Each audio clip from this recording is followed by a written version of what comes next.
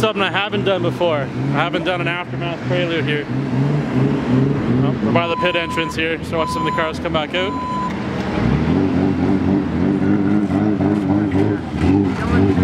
Demolition to every driver's payouts will be submitted in 30 minutes.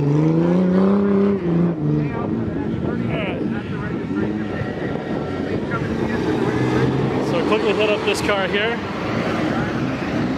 Aftermath the Oldsmobile from earlier. Held up pretty well, actually. Still good for another run, I believe. I would say so anyway.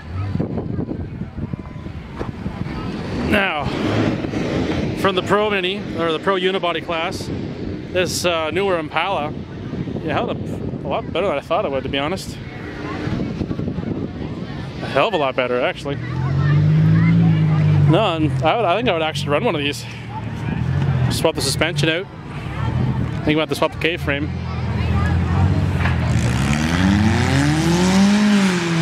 One of the cars that was left over from the feature. They're still packing them up on the sides there.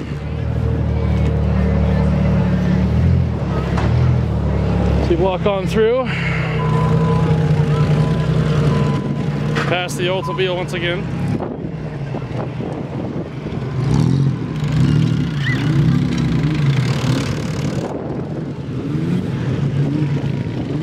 So as we go through, this car up here, the number 81, was the best dressed car. Yeah, it's slick out here, it's muddy.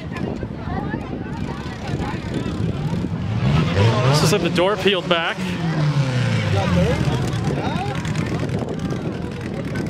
Yeah, the door skin peeled back. Wow.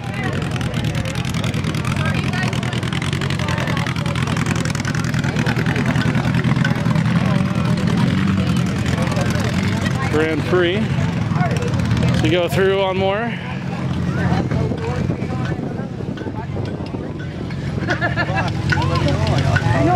Aftermath feature car. One around here. Another one from the feature. A lot of mud in this one. Just watching every cars as they're going through. Cars and tractors and all that.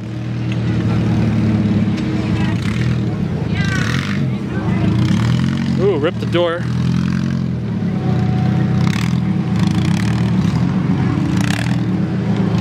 The rear ends of these are plowing.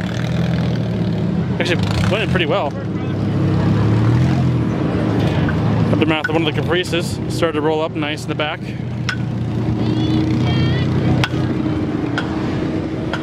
Again, the track was so wet, couldn't really do anything. Not a lot of movement with the rear wheel drives. Be good for another run. Yep. Where are you gonna run it next? Probably Barry. That's Thanksgiving, isn't it?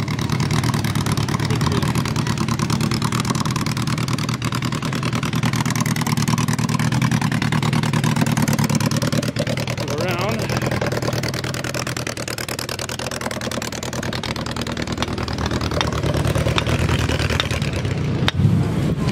The Caprice wagon from earlier, or Roadmaster wagon. I just call it a bubble wagon. Those 90s GMs. I don't know what took him out. I think he just got stuck. It's good for another run.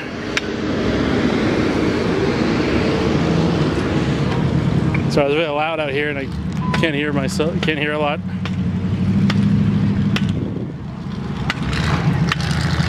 Oh, still fresh.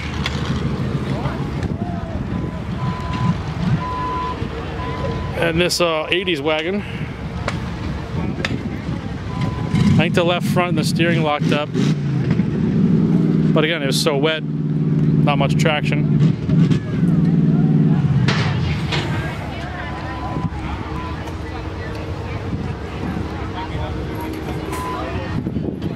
Oh yeah, still cherry.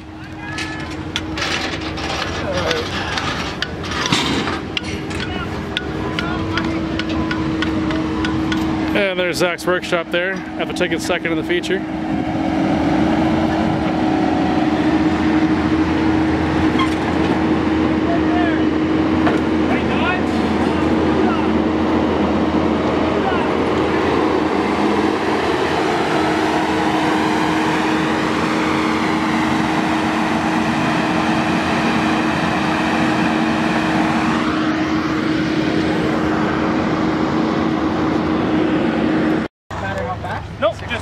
So if anybody wants to know what it's like after the derby, after your car's done, this is what it's like putting a car in the trailer. It's already been smashed.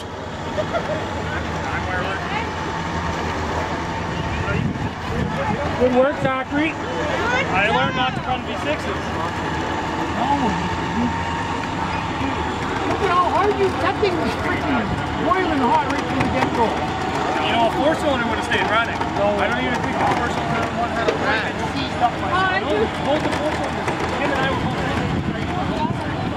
take a guess. The same person did. I eat ass on this.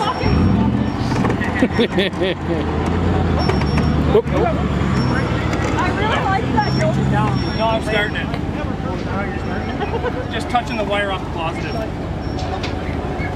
trying to take you a little bit. She plowed in good. I couldn't hit anybody. Couldn't hit anybody. The thing is, my wife's giving me shit. She says, oh, you're a pussy, you're a pussy. I said, did you see how funny it is? I barely get moving, never mind hitting it. A little more, wait till the trailer tilts. Keep going, keep going, keep going. Right there, that's good. Let me put it in park. I just heard that the fairboard. And this is another way that it's like. If your car's too messed up on the trailer, they'll use the lift, the forklift, bobcat, whatever.